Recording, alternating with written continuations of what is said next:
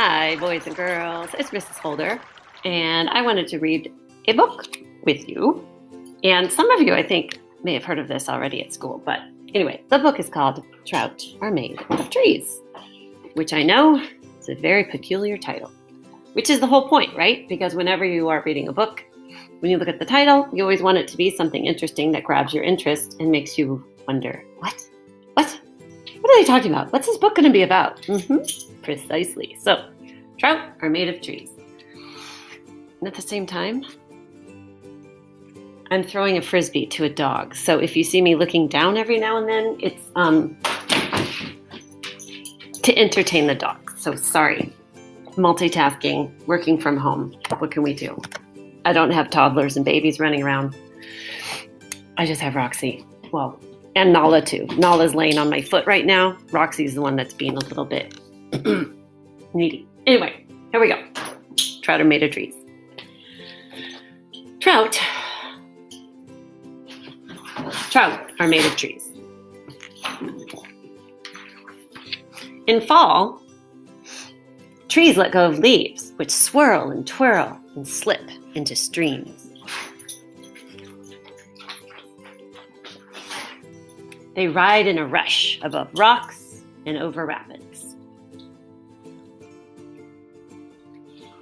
They snag and settle soggily down. Bacteria feed on the leaves. Algae grow, softening surfaces.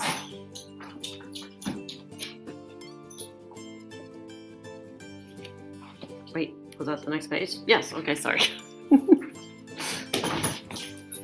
Next, the shredders move in. Crane flies, caddis flies, shrimp and stoneflies shred leaves, rip and snip. They eat the algae-covered leaves, which become part of them. Trout are made of trees. Are you getting an idea yet? Meanwhile, predators are swimming and stalking. Crunch! There go the caddis flies. Munch! There go the stoneflies. Now the leaves have become part of the predators. It's all coming together, isn't it? Trout join in. Aha! Swim and snap. Fins flick, rush, zap. They eat dragonflies, caddisflies, stoneflies, and minnows. The leaves have now become part of the trout. Tree shade keeps the stream cool for spawning. Female trout gather over gravel and lay eggs. The males fertilize the eggs.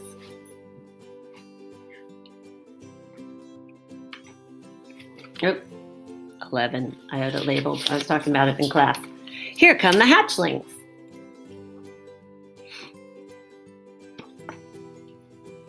They grow up in a stream, crack, kersplash, shaped by falling branches. Trout are made of trees. So are the bears and the people who catch the trout and eat them. So, trout are made of trees. I like that book. Simple, but has a very good point, doesn't it?